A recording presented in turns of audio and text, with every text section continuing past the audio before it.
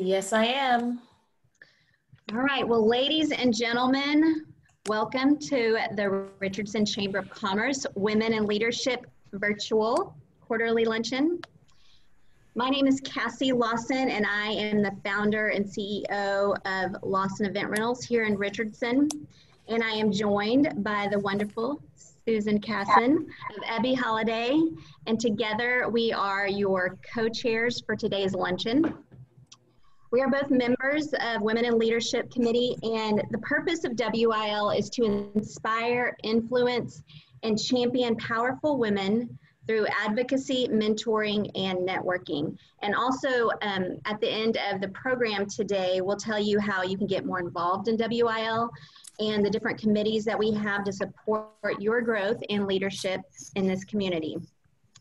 We are excited that so many of you are able to attend and embrace this new virtual norm that we're becoming accustomed to. And today we have a wonderful duo joining us as our guest speakers.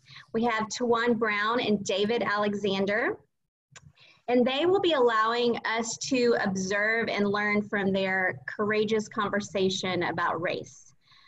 Their presentation will be in a dialogue format between the two of them. And then we know and we hope there will be many questions from you, our audience, throughout the course of their conversation. So the way we're gonna do that is we're gonna ask you to please put your questions in the chat at the bottom throughout their conversation. And then Susan is gonna be tracking those questions along the way, and she'll choose some of those to ask at the end during our short Q&A time. During this session, if you're going to be moving around, please go ahead and turn off your video. However, I will say that if you're able to sit through, we would love for you to leave your video on, because it's always nice to see smiling, attentive faces when you're speaking. And just as a reminder, please mute your microphones throughout the session. So next, I want to introduce our committee's leadership team, as we like to do at every luncheon. And this year, our lead tri-chair is Amy Spahn. She's the director of the Warren Center. And then our tri-chair, Jeannie Jones of Wimmer Solutions, and Erin Williams of Edward Jones. Thank you, ladies, for all you have done for us this year. And we could not have this outstanding WIL program without our equally outstanding partners and sponsors. Our title sponsor is Methodist Richardson Medical Center, represented today by President Ken Hutchenreiter. Ken, are you on? I believe you have maybe a few words you want to share with us. If not, I think Jan is here. Jan, I'm putting you on the spot. You sure are. That's okay. Ken must have got pulled into something. That's how it is when you're a busy hospital president. But I would like to welcome all of you here today. What a great day to be inside, right? And what a great topic. I'm really looking forward to this. I know Tawan personally, and I know this is going to be a fabulous presentation, and we're just glad you could all be here today. And David, I look forward to your role in this as well. We're just glad you're here, and we're happy to sponsor Women in Leadership. Thank you, Jan, and we're very thankful for Methodist Richardson. And we are pleased to have an associate sponsor of the WIL program today, Texas Bank and Trust. Texas Bank and Trust has a strong commitment to service excellence. The bankers who have served customers' financial needs for many years continue to provide the same efficient, personalized service you have come to expect. The bankers are the people you know, the bankers you trust. Now more than ever, Texas Bank and Trust. So please join me in thanking our major sponsors. You can give a little air clap. We also would like to thank our virtual table sponsors for today. That's Geico and RealPage. Thank you for sponsoring our event today. Even in this strange time of virtual luncheons, you guys we're deeply grateful for your support and of our programs and for WIL. I would also like to recognize the Richardson Chamber of Commerce Chairman of the Board, Stan Bradshaw. I saw him on here. He's with us today. Stan, we appreciate your support of WIL and thank you for attending today. Thank you, Stan. One other quick announcement before we introduce our program. The WIL committee wants your feedback to better plan for the luncheons and other activities in the future. So we will have a link to a survey and it's going to be in our chat, and you can just click on that link and it will take you directly to the survey. It's only a few questions and it should take you just less than a minute to complete, but by taking the survey, you will automatically be entered in a drawing for a $25 gift card. So click on that link. It's really easy. And Andrea is going to have that in our chat. And she also, I think, is going to email it afterwards in case it goes away in the chat. Oh, there it is. She popped it up right there. And now I want to introduce today's guest. So Taiwan Brown is Vice President of Inclusion and Community Relations for RealPage, a leading global provider of software and data analytics to the real estate industry. In this role, she oversees and manages RealPage's inclusion and diversity strategy and is responsible for the development and execution of global community involvement initiatives that help make a sustainable impact in locations where RealPage has a presence. Prior to this, she was Senior Director of Organizational Development and Learning at RealPage, where she partnered with leaders at all levels to deliver business results by maximizing the ability of talent in the organization. Tawan is passionate about helping others, and that is evident. You will see that today. She currently serves on the Richardson Chamber Advisory Board and is the proud graduate of Leadership Richardson. She's a member of the STEAM Advisory Council, a Fellowship Collegiate Academy, and a lifetime member of the National Society of Black Engineers, and co-leads the couples ministry at Concord Church. She's a proud wife and mother of two, and she enjoys spending time with her family, traveling, and serving others. And we also have David Alexander. With over 30 years of executive recruitment and talent management experience, David is passionate about helping organizations find people who will thrive in their unique business and operating culture. Prior to joining the Human Capital Group, he served as a senior human resources executive for many world-class firms. And most recently, David served as the Chief People Officer for Raising Cane's, who under his tenure grew from 10,000 to 20,000 global employees. After working in public and private companies across multiple industries, David understands the challenges that both high growth and turnaround environments pose for organizations. That experience drives David's mission to find, strengthen, and grow transformational leaders for clients, both as an executive search consultant and executive coach. David is a graduate of Texas A&M University and has served as an officer in the United States Air Force. He and his wife, Marie, presently live in Flower Mound, Texas, and are blessed with 2 children and 1 grandchild.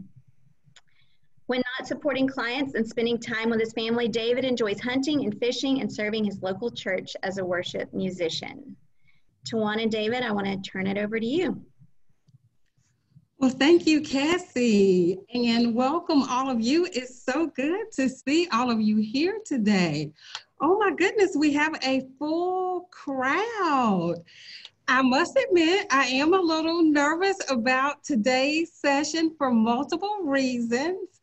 First, to the Women in Leadership team, I actually serve on that committee within the Richardson Chamber.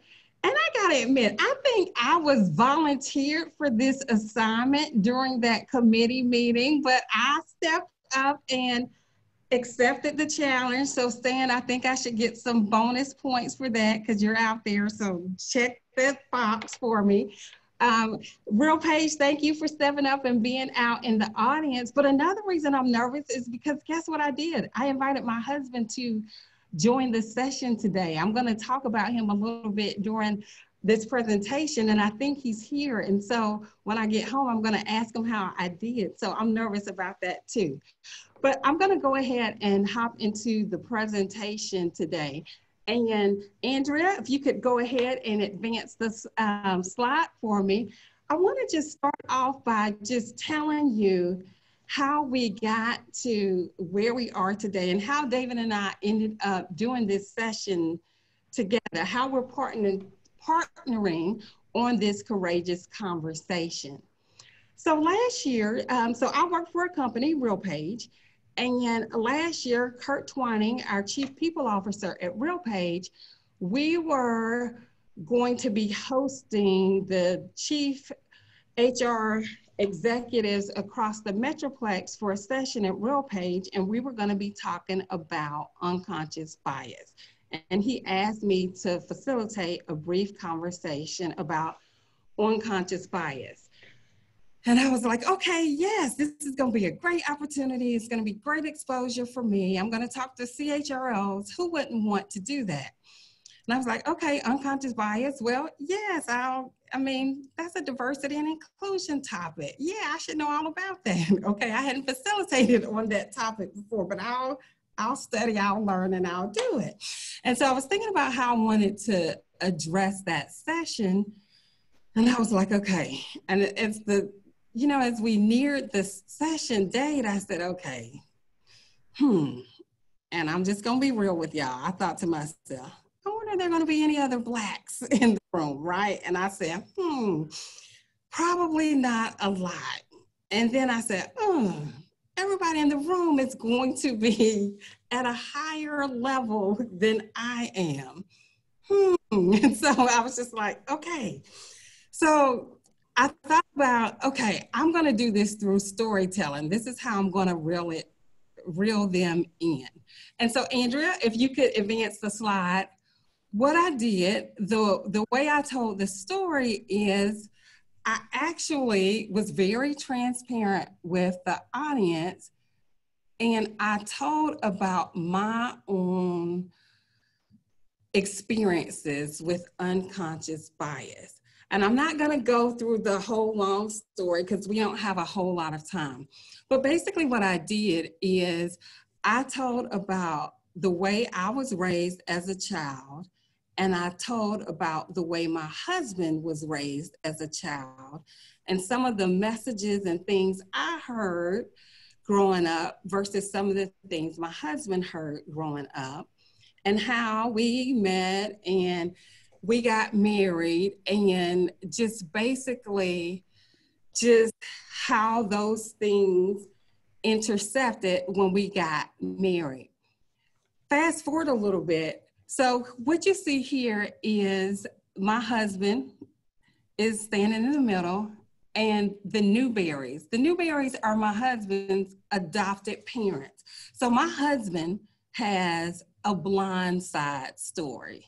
He has a Blind Side story before the Blind Side movie was famous.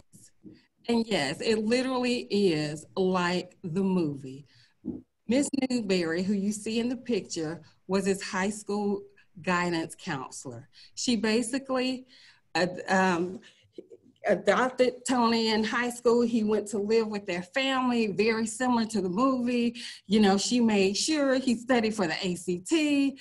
He went to TCU on a full scholarship, and very similar. And the Newberries are very much a part of our lives today. And through meeting the Newberries, there were some messages that I heard about white people growing up that didn't align with who the Newberries were when I met them in person. So guess what? I had to check my biases and interrupt them and relearn some things. So I told that story and was honest with the group, and David was in the room and he heard it. And guess what? He followed up with me afterwards, and we developed a relationship with that. We developed a friendship.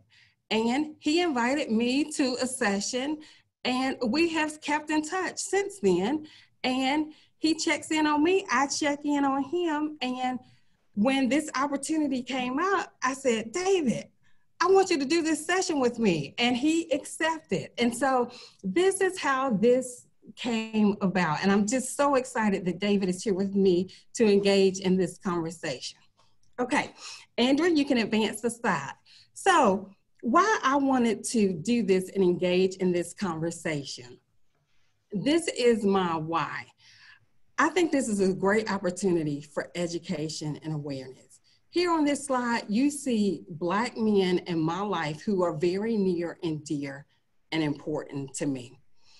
I have a twin brother who is just like me. He's the male version of me. He's my personality. He is a motivational speaker. He's an author. He's a minister. He works with students. I want to tell you about something that happened to him earlier this year. He goes into schools, and he works with students on various programs. And so earlier this year, he was sitting outside of one of the schools that he's been working with. He's been working there for about 3 years now, but he was having a pizza party. He was going to be hosting a pizza party at one of his schools. He had ordered pizza, and he was sitting in the car waiting for Domino's pizza. And while he was waiting on the pizza to arrive, the school officer showed up because they had received a call that there was a strange Black man on the premises. And so they were investigating the call. And so you can imagine what it was like when I talked to my twin brother that day. I called, and there was just anguish because of what had happened when, just everything that went along with that episode. And, it ended up being okay, but there was a lot that went along with that. In the middle is Daryl Adams, works for me at RealPage on the Inclusion and Community Relations team. Earlier this year, COVID was fairly early on, pre-mask mandate. Daryl lives near the Galleria, and he was running near the Galleria, and basically he had an incident with a police officer, and he had a bandana around his neck, and he was stopped by the police because of the bandana around his neck. And this was before the masks were mandated, but at that time, they were saying you could use the bandana to have the covering. And so there was a little confusion about the mask, why he was wearing a mask, running around the neighborhood, even though that's his neighborhood. So that was a police incident he had in his neighborhood. And then LaDaniel is one of my best friend's sons that was stopped, and he had an unfortunate incident with the police. And this happened in Greensboro, North Carolina. And basically it was similar to the Ahmaud Arbery incident, and it didn't end up bad, but basically he was jogging in his neighborhood. He had on a hoodie, and he's a runner, and basically in his own neighborhood, the police were looking for a suspect, and actually it was a Hispanic man they were looking for, but I guess LaDaniel looked like him or close enough to him. And so here he is, an honor student, a swimmer, but life forever changed, 16-year-old stopped and frisked by the police. And so these are all just Black men near and dear to me, just everyday life, just incidents with the police. And so for me, it's personal, and I do want us to have this conversation because it's more than just about George Floyd to me. And as horrific as that was, there are so many instances that just happen in everyday Black America. And I want to make sure that people are aware of it so we really can have these courageous conversations. Okay, Andrea, if you could advance the slide, please. So, what we talk about while we're here today, talking about our differences is beneficial. And yes, even in the workplace. I think it's important for us to be aware of that because so many times we've been told, don't talk about things like race. It's a political issue. Don't talk about justice in the workplace. But the reality is there's so many benefits to talking about our differences, things such as race, gender, or ethnicity in the workplace. Catalyst, they're an organization, they're a nonprofit organization that helps advance women in leadership. They did some research and they found out that employees actually reported feeling included when they feel both valued for their uniqueness and a sense of belonging for being their authentic selves. And this is really what we talk about when we say inclusion. Inclusion is when everybody feels like they have an equal voice and they can learn from those who may be different than they are in some way. And it really helps spark innovation and teamwork. And those are all things that companies are looking for. Okay, Andrea, you can go on.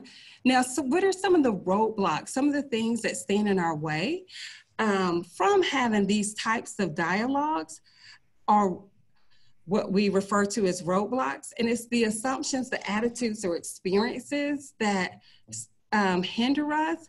And I think underneath some of these things are really things such as fear or lack of knowledge or the perceived inability to make a difference. And some of the common roadblocks or some of the key themes, they're things like, there isn't a problem. And, this could manifest in statements like, well, I don't see color, only people. Or people don't necessarily see a benefit in even talking about it. There's judgment about whether it's really worth the effort to discuss some of these issues.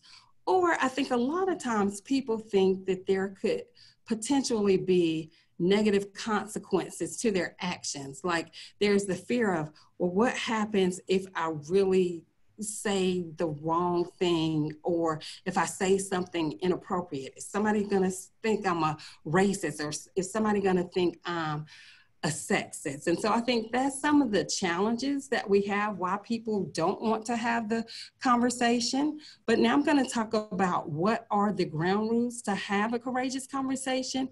And then David and I are actually going to engage in a courageous conversation. Andrew, if you could advance the slide. So the ground rules for a courageous conversation.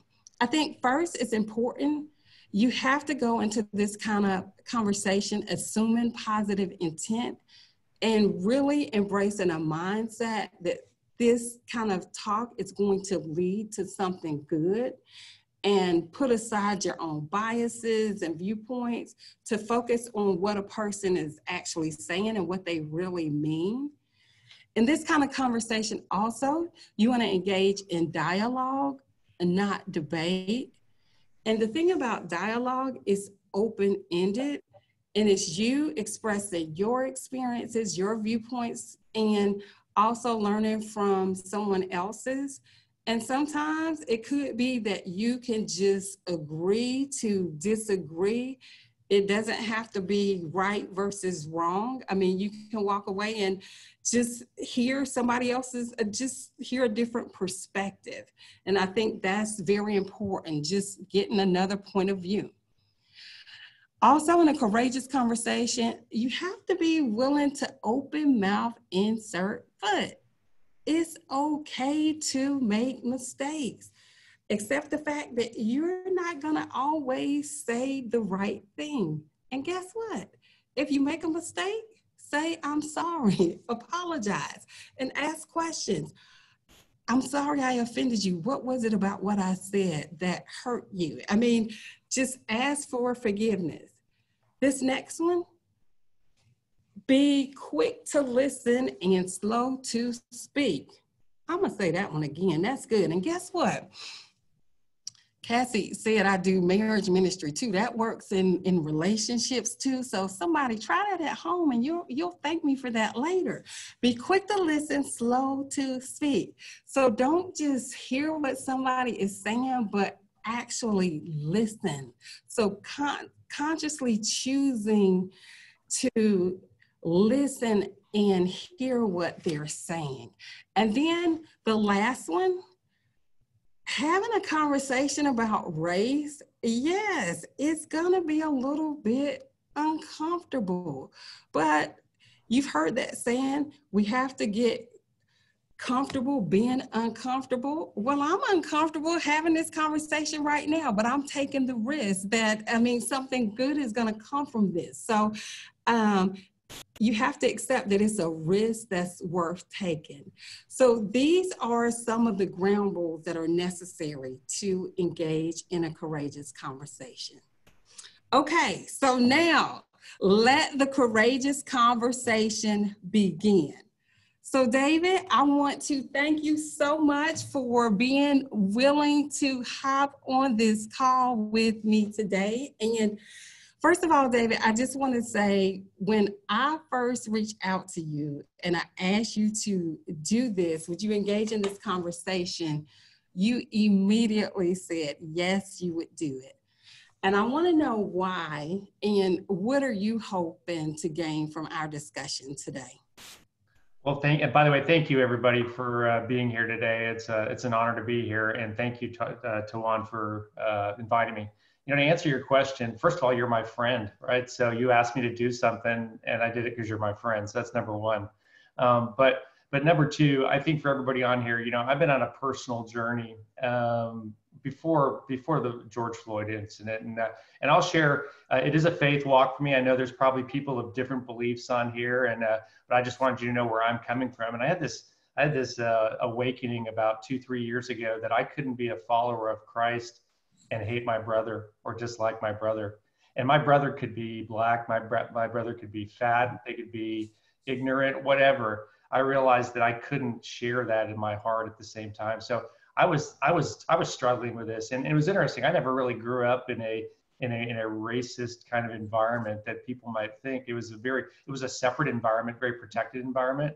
But I wasn't exposed to a lot of it. But I realized, and by the way, I was an HR executive for 30 years. So I was driving this in companies. I taught it. I mean, I lived it out in work, but I realized there was garbage in my heart. And so when I heard Taiwan speak that day, it was changing because I realized I had biases. So, you know, that's why I'm here. And the other last thing I'll say is that, you know, everything that we're seeing going on in the world right now, it's people talk about it being political, but it's a hard issue. And for me, it's not a Democratic issue. It's not a Republican issue. It's not CNN. It's not Fox. And I realized I'm not going to let those people speak for me. I'm going to do, you know, and I had a choice. Do I sit on the sidelines, or do I go out and be part of the battle, right? And so that's why I'm here, you know, because, and by the way, this is probably about the fourth one I've done. First one I've done with Taiwan, but it's about the fourth one I've done. So I've gotten better at being uncomfortable, but it's still very uncomfortable for me. But, and you know, what do I hope to accomplish? I don't hope to accomplish anything. What I hope is that everybody here walks away thinking about this and is willing to Juan's point, to put themselves in an uncomfortable situation. And I think if you think about anything in life, exercise, you know, when you get out and first start exercising, it's uncomfortable. It's no fun, right? But the more you do it, the easier it becomes. And I also want to point out, this doesn't just apply to race. This applies to relationships in general and everybody we deal with. I think, you know, we're talking to the chamber here. You know, if you're in business, if you're a better listener and you're willing to understand where people are coming from, you're going to make better deals. You're going to run a better business. You're going to treat your customers better. So that's a side benefit of all this. I mean, we're talking about race here specifically, but I just want to say that this listening piece is huge. So if people walked away from here questioning themselves and willing to look, and I'm not talking about feeling guilty. I'm talking about saying, wow, I have some stuff there that I probably got to deal with, and how do I deal with it? So that's the answer to the question. I guess I'm really curious for you, Tawan. You and I we haven't even talked about this, so I'm going to kind of put this on you here real time. So, you look at the last 6 months, it has been really, really challenging in so many ways. COVID, everything else going on. I just want to know how you're feeling, kind of post George Floyd and everything that's happened. And I apologize, I haven't asked you that before. How are you feeling these days? It's a lot, David. Oh gosh, I think it was last week. David and I were communicating last week, and I don't know, David, I don't even know what word I used. I was writing David, and I was like, I don't know if I said sad, I'm overwhelmed. I don't know. I said something to David in an email. I was here. You said you were heartbroken. I was here late at night. I'm at work, y'all. So I was here late at night one day last week, and I remember I was in the office, and I was like, oh, let me just go take a news break, right? Let me go look and see what's going on. And I remember I went and I just did a quick check to see what was going on, right?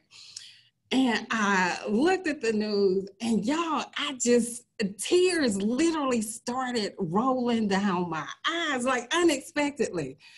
Now, my husband's on here, and he probably would say, like, okay, what else is new? Because you might see tears from me at any point. But I think it was just the weight of everything going on, because it's just so much going on right now. And it's just like, I think I would compare it to just the stages of grief. It's like you're cycling through all of these different emotions. It's like you're sad, you're angry, and you're frustrated.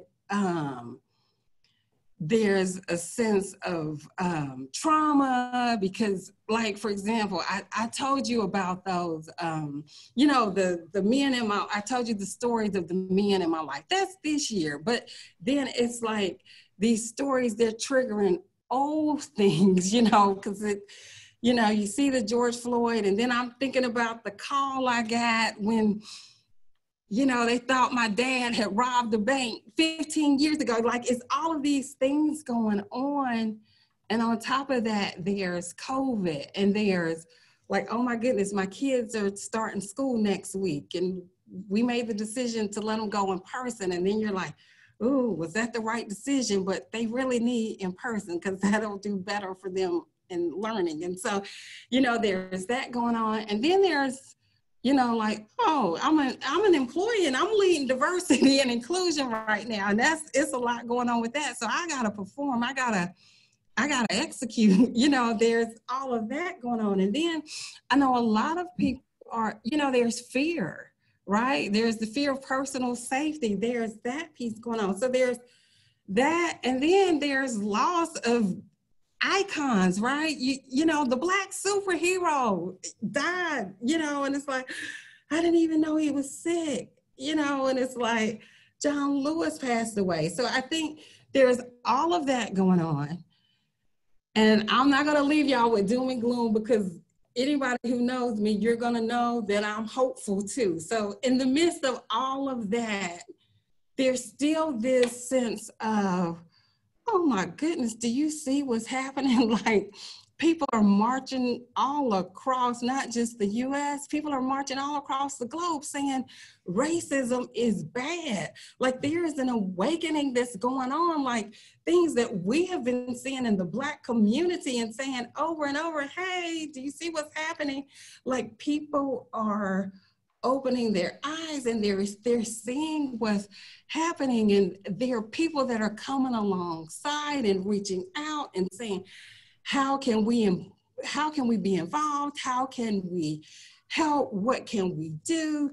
Corporations are making statements, and while we know that statements are enough, we still have more statements than we've had before. corporations are supporting causes and they're making some initial investments. And while that's not, you know, there's more to be done, it is a start. We're having conversations like this that I don't know that we've had before. So I'm optimistic that, you know, we're starting some much needed dialogue that has needed to happen, and that we're going to see fruit that comes out of some of these things that are starting to take place. So that's where I am, David. Look, that was a lot. But David, with all of that said, there are a lot of people who are feeling, look, they're dealing with all of that I just said. So with you, I mean, you're a former CHRO, and I know a lot of people, there are a lot of leaders on this phone, there are a lot of people who are colleagues to Blacks in the workplace or friends, and they have not touched this subject. They didn't know what to say. They didn't know how to say it. And so what advice would you have for them? Like about how to address this subject? What do they need to do right now? Sure. Well, you know, it's interesting. So, you know, I started in HR actually when it was personnel, so I didn't even call it HR at the time, and they didn't even have the word diversity and inclusion. It was generally affirmative action and those kinds of things. So I've watched it over the years, but I think the first thing is that if you're a small business, it's a little bit harder, but get someone who knows something about it before you jump into it. I think you can make some really big mistakes, but with really good intentions. Seek some advice. I think if you're going to get your house remodeled, if you're going to get your car repaired, you know, you do need to talk to somebody. So there's a lot of people out there, and I know you. I would welcome anybody to reach out to me after this call. I think you're going to our contact information is out there, and we kind of direct you to some people who can help you. So I think that's number one. But I think it starts with have a position.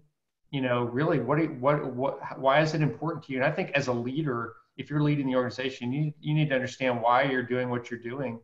I think I'll be transparent. I get irritated when I see companies just coming out and saying something, but you don't see the real action and the meat behind it. And I've watched it for years. You can go to a lot of websites, and guys, I'm being raw here, so if I offend somebody, forgive me. But you know, I see the website that has 2.5 Black people on it. It has everybody represented and all the statements in the building, but you really don't see it happening or reflected in the way the company operates. So I think it's, first of all, you need to have a position. You need to be clear with everybody in the company on what your position is on it.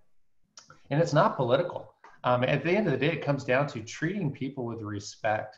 That's what this is all about, is we respect the differences here. We're going to run our business. We're going to do it well, but we're going to respect people, and we respect our customers. We're going to respect our suppliers, and we're going to respect the people that work for us, our team members, the most important folks. And that's the environment we're going to have. It's an environment of respect. As a result of that environment of respect, all the other stuff comes out in terms of you know, driving diversity and those things. So I think number one, you have to have a position. You have to create a standard of what appropriate behavior looks like in the company. And then the other thing is, which is so important, you have to create a safe environment.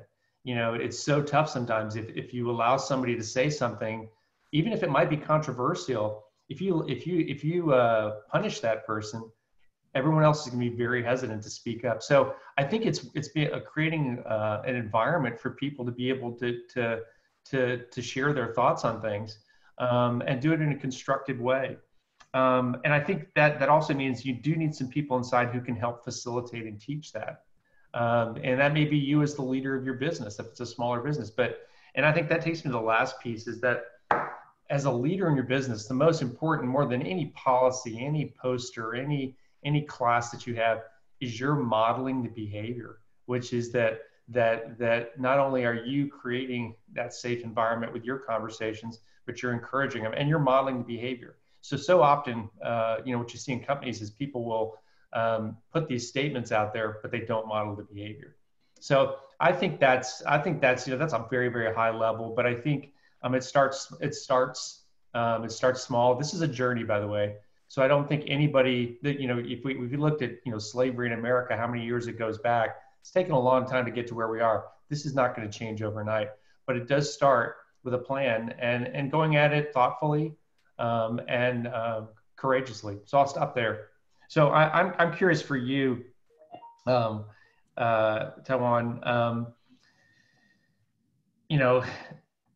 a lot of companies have rejected racism as a serious problem. Do you think that, I guess I'm just trying to think of this. Do you think that it's heading in the right direction, or do you think we're getting worse? Do you think we're going backwards? I think that we have made some significant progress in some areas, but I think in other areas we have a long way to go. So, like when you look at statistics, you'll see that,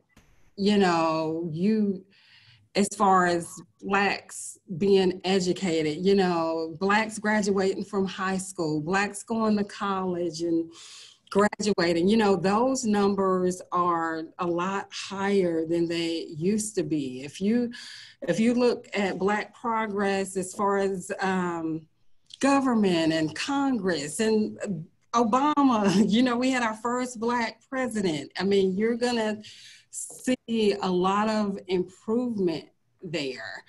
Honestly, Black culture is, if you look at Black in certain industries, athletics, certain industries, Blacks are doing very well. But then I think if you look at Black incarceration rates,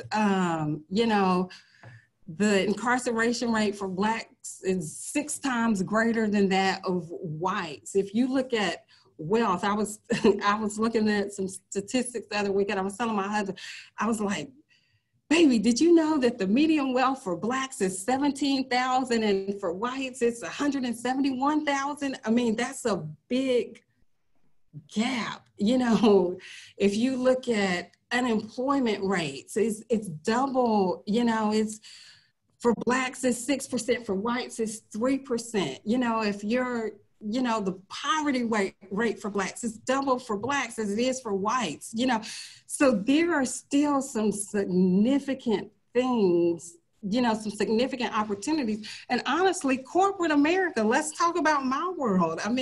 We have a lot of companies that are represented here, and the challenges are consistent. If I say, hey, if we look at Blacks in senior levels of leadership, the numbers are consistent. It doesn't really matter what company. If I talk about Blacks at the board level, we still have significant progress to make in some areas. So while we've made progress, we still have long ways to go. If that makes sense. No, it does. It does.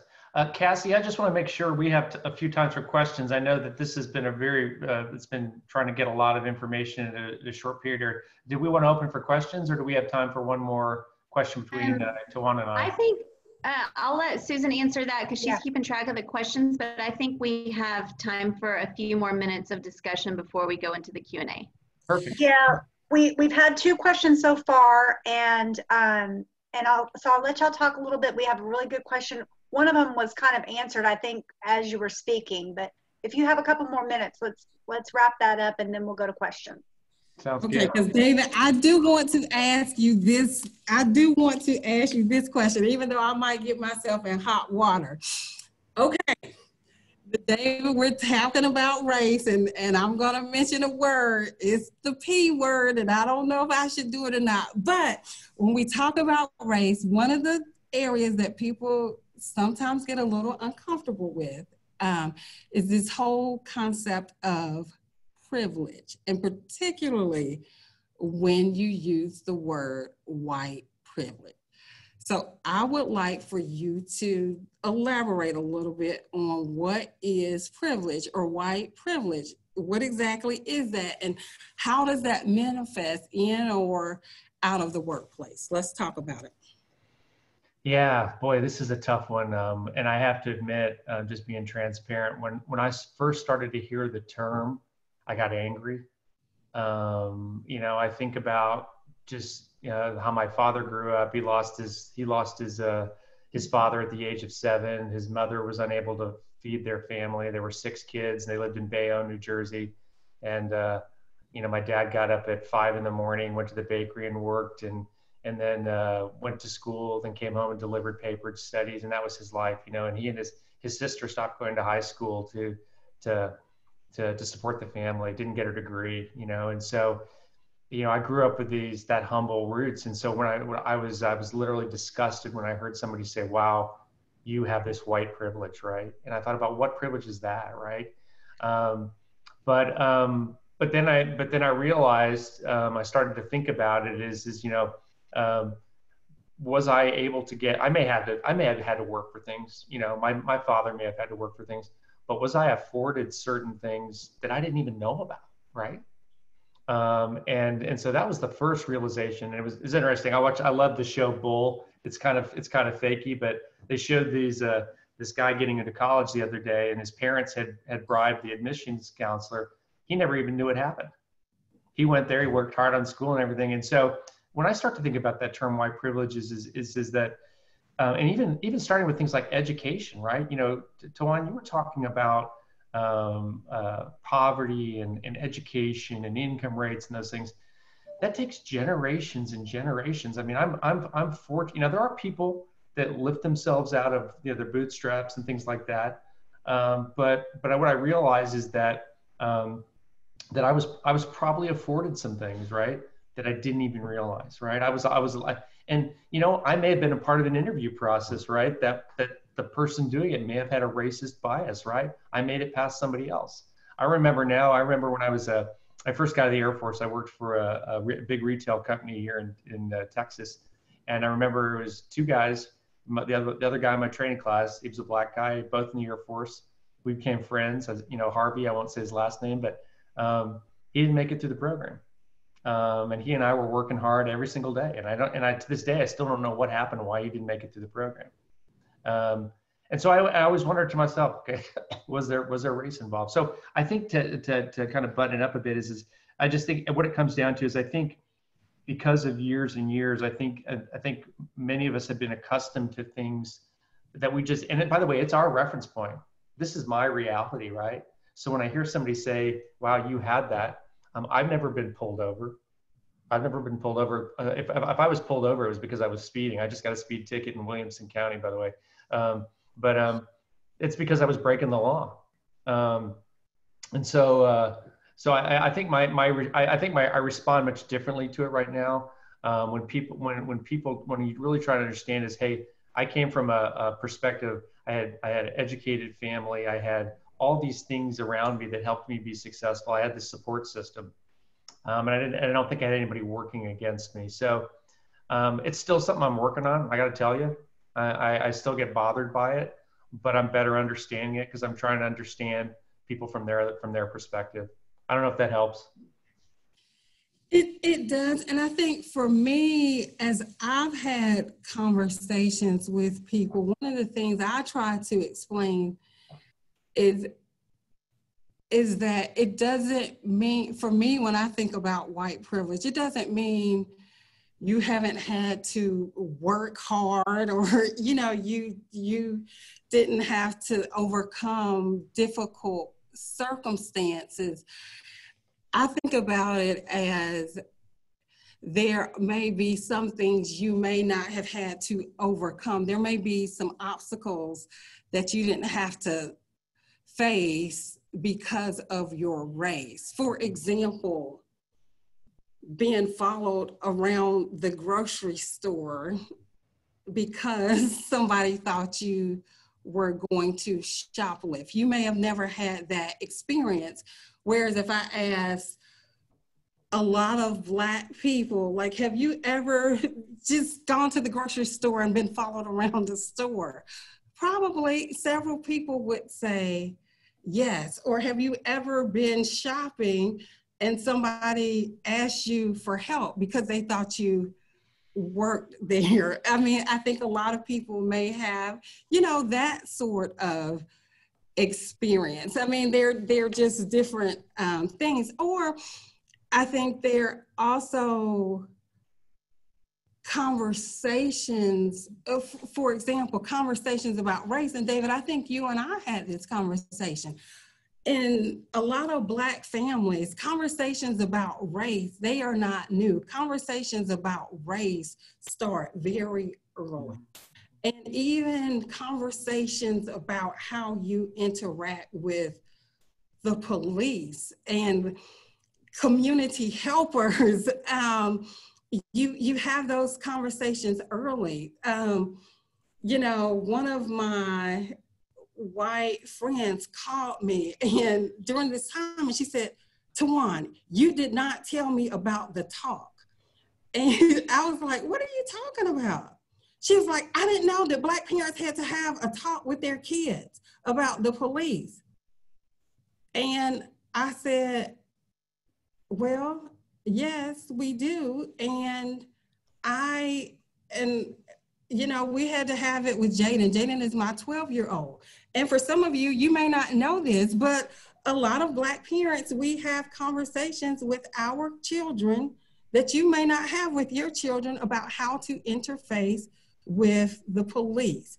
And after the George Floyd situation, we talked with Jaden, my 12-year-old. This is how you interact with the police. If you ever interact with the police, you put your hands on the steering wheel and you show them where you put your hands. Like, and this is a conversation any Black parent will have. You let them see your hands because you don't want them to think that you're reaching for something. Like, this is something that's normal that you have. And if we had Black boys, we would have already had this conversation a lot earlier. And it's not that you're teaching them that are Black boys, but I mean, that police officers are bad, but you're just teaching them. You want them to make sure that, you know, people are feeling safe with them. And so these are the types of things. It's a privilege and a luxury that you may not have to do that, and we do. And so those are just the types of things we mean by privilege.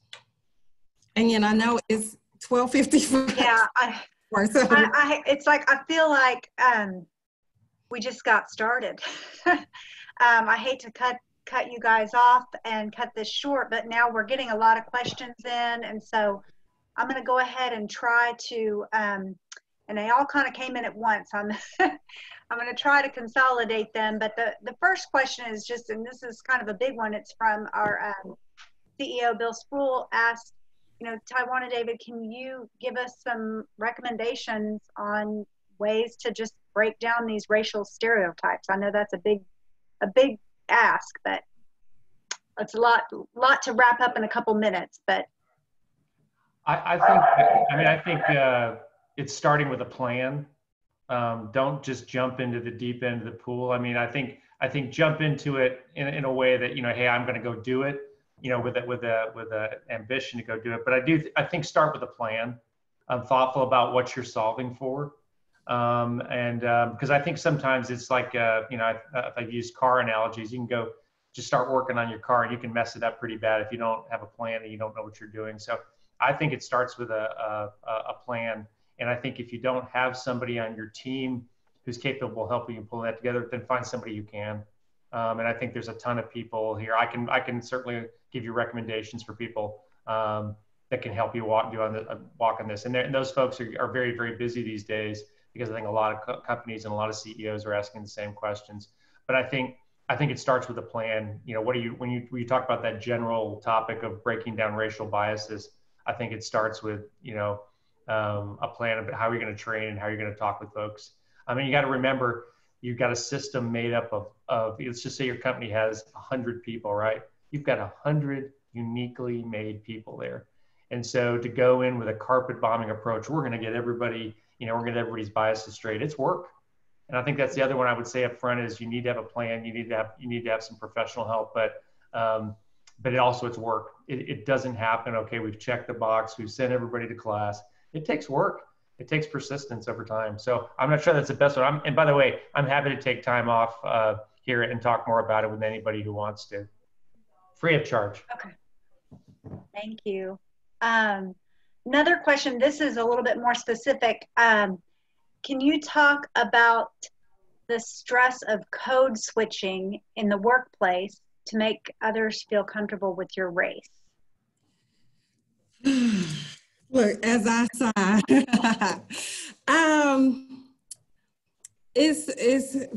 so code switching, in case you all may not know what that is. Code switching is actually going back and forth between languages. That's what it really means. And so it might be like there's a certain way that I may talk to friends versus how I have to talk to my executive team, like to somebody I'm very familiar with, hey girl, but then when I go up into the C-suite, I have to present, okay, so it's just like, so going in between two different languages. And so there is a stress of going in between those two dynamics, because you have to, depending upon the audience that you're presenting to, you may have to do it a lot of times, you know, in any given day. And there could be so many different groups that you're interchanging with. And so there is a lot. And I think some people, it just depends on who you are. Because for me, like my personality, I am who I am, and people are a lot more accepting of my style, like regardless, because it's like, so regardless, for me, it's a little easier because people are more accepting of my style. But for example, for an African-American woman who is a little more dominant and people don't feel comfortable with her, she can be perceived as very aggressive. So she has to work that much harder to make people feel comfortable. Like she's too direct, she's overly aggressive. And so she has to tone it down a lot to make people feel comfortable and receive what she's saying. And so it's just that much more work for her to make people be able to hear her. So a lot more work for that style.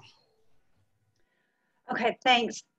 All right, so we have a bunch of questions now. Andrea, it's 1 o'clock. I know we're supposed to end at 1. And so,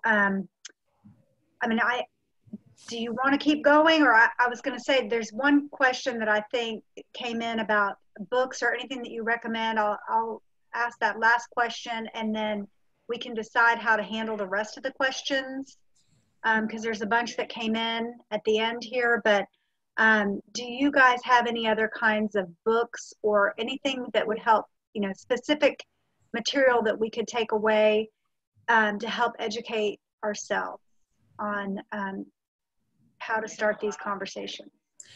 We will some resources. We will share some resources. Okay.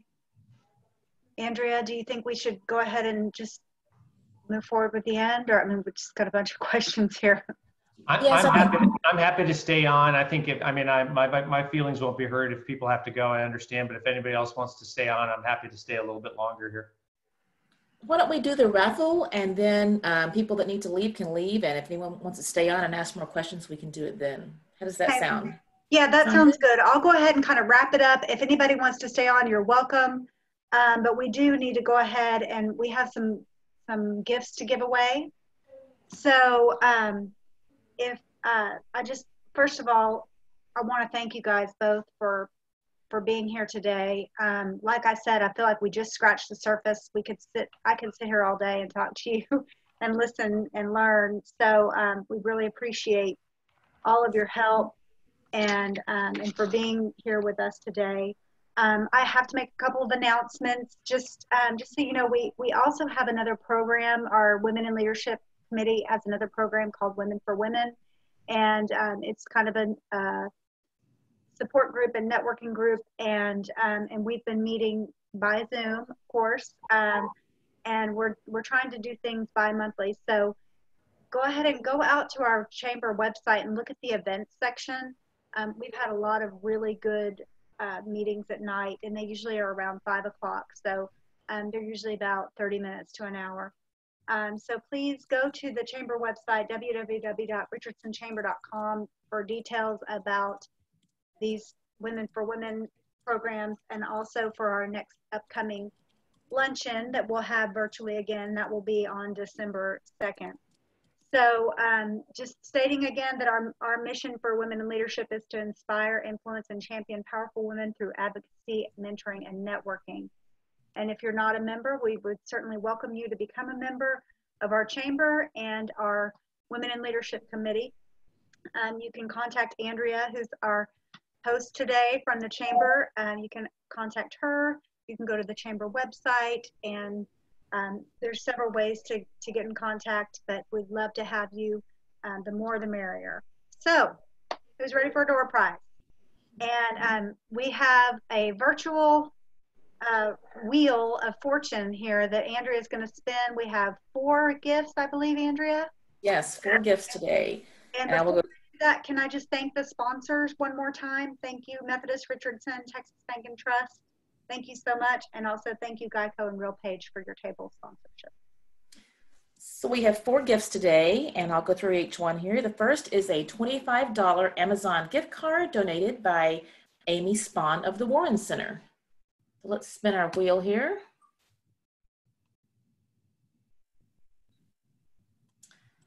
And our winner for that is Kevin Seward, RealPage. So I will reach out to you, Kevin, and get your contact information. And our second prize is an overnight stay at the Drury Plaza Hotel, donated by Heather Van Voris with the Drury. Let's see who our winner is for that.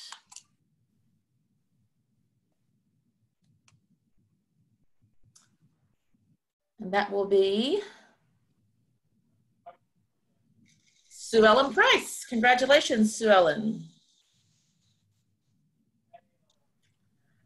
Our third prize is a Google Home Mini, donated by Sandy Treptow of Reliant.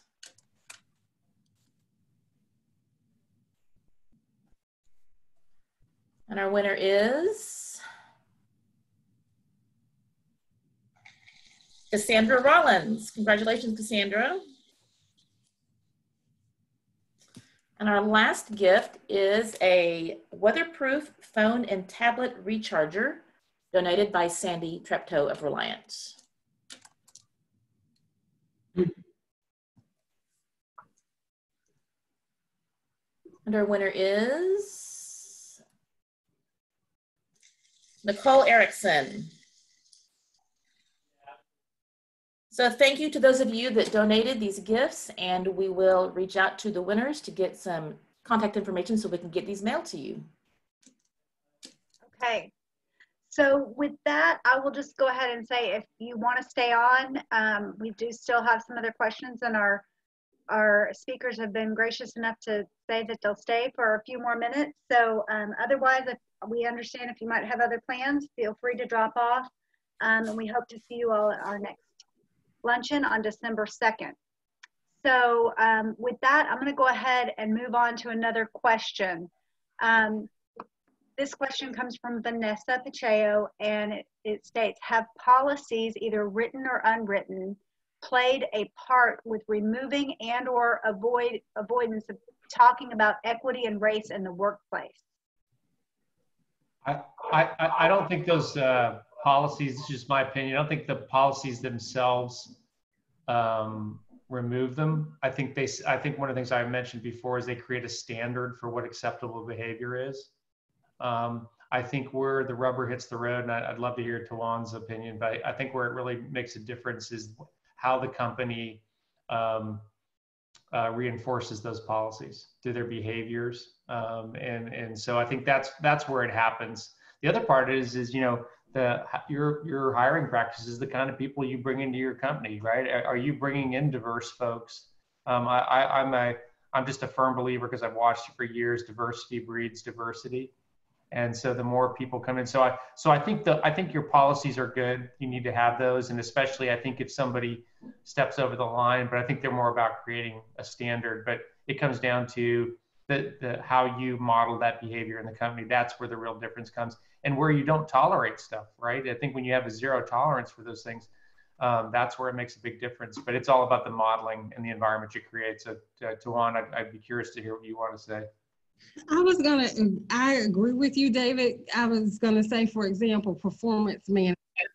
And so you can have performance management and these rating and ranking, right? And so it's like a 1 to 5 scale, right? And so somebody gets a 5 and somebody gets a 2, right? And when you go and HR is asking why this person got this versus why this person got that, and you're asking, we have to do a better job at really, working with the managers on, eliminating bias in some of, our processes, whether it be hiring, whether it be rating processes. I mean, those are the types of things that we have to work on. It's the behaviors. It's not necessarily the policy.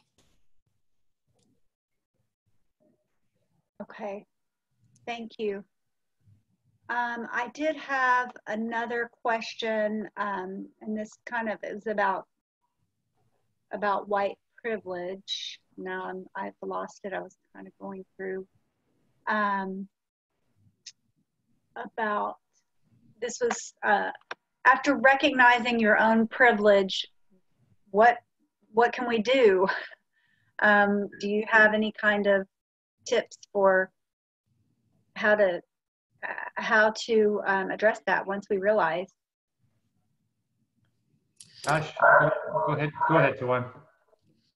Well, I think so. If you do have privilege, I think how can you use that privilege to help others? Like me, I mean, look, there's not only white privilege. I'm an executive. I have access to people.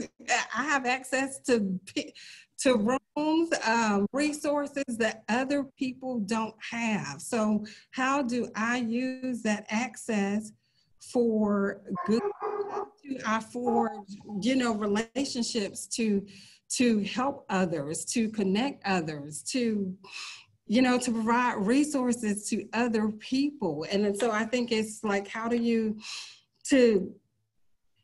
David, trust me, David is connected. And knowing that David is connected, trust me, like, I'm going to take advantage of that when I need to know certain people that he may know that he can connect me to. David knows a lot of people in the diversity and inclusion world right now that I could need help. And so, David, can you do this? Like, I mean, he can do that. So I think it's, how do you take advantage of that privilege to connect people with the resources that they need?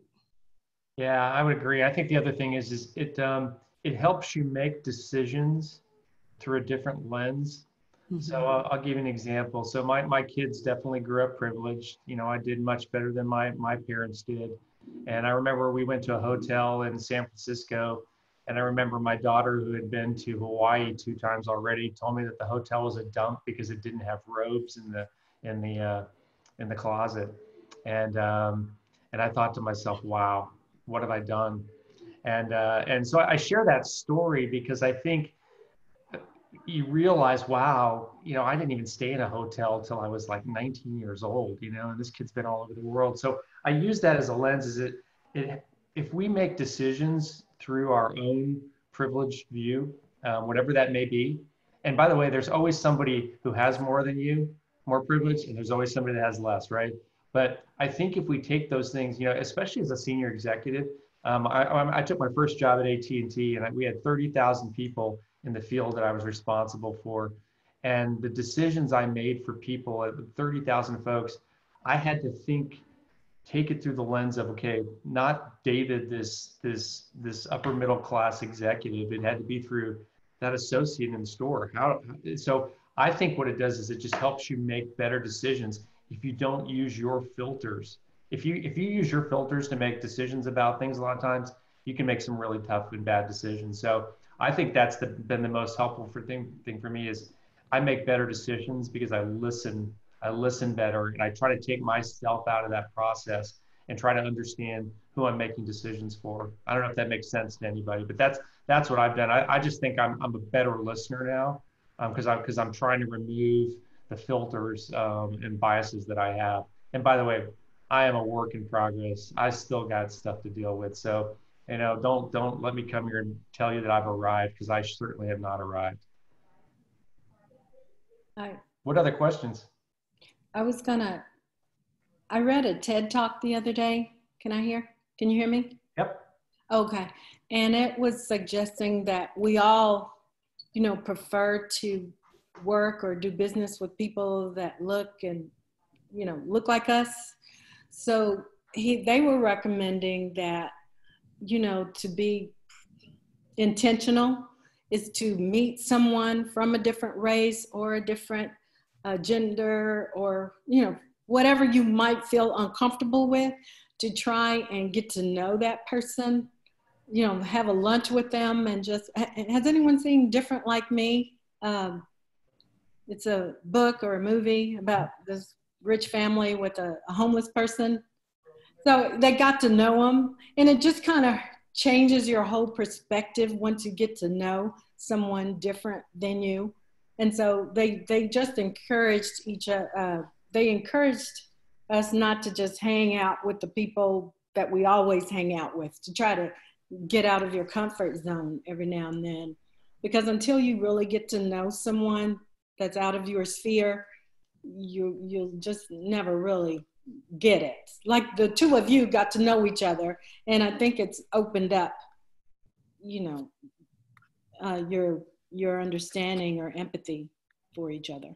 Did you read our bullet points, Angela? You must have got broke into the server and got our notes, because that was one of our key points. So that's one of the best things you can do is literally just spend time with people that are different from you, and it's uncomfortable. Sometimes it can be really uncomfortable, but it's amazing. Tawan and myself could not be any more different in so many ways. But then through the course of building a relationship, we found out how much we have in common. So yeah, that's just the truth. So well said.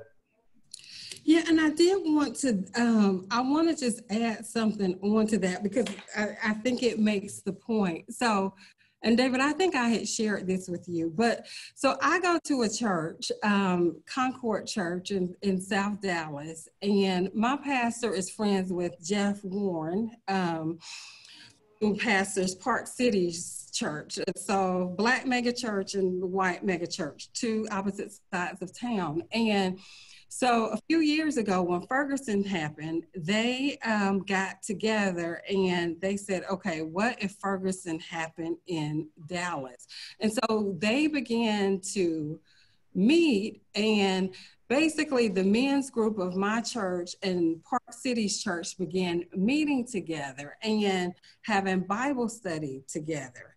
And so over the course of a few years, like a Bible study group has formed with our churches, and the Bible study group has gotten tight over the years. Like the families, we've gotten to know each other. We've gone out to dinner, once, but the men have really formed real relationships.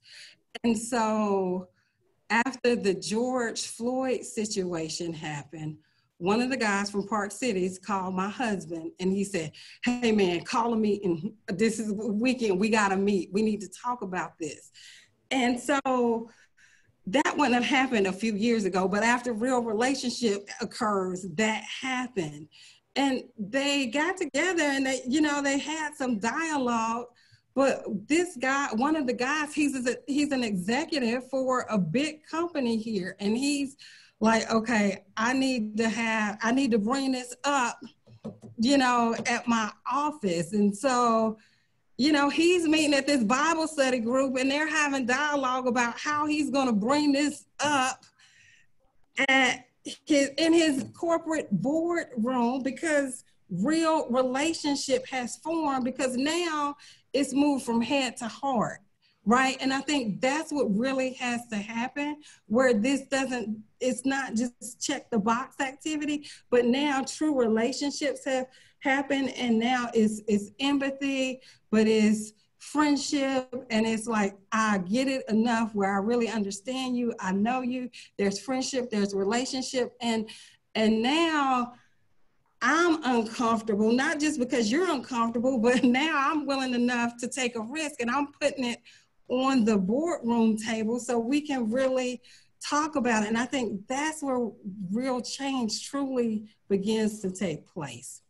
And I apologize, guys, I do actually need to step away here. So thank you so much for the privilege of being here. I know, Tawan, you can keep going, but I just want to thank everybody for the opportunity today.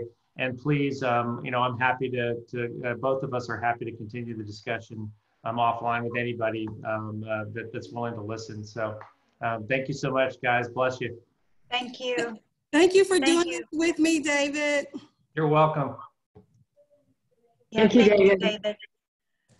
I think, I know we could go on all day, Tawan, and I want to thank you so much for everything that you've done here today.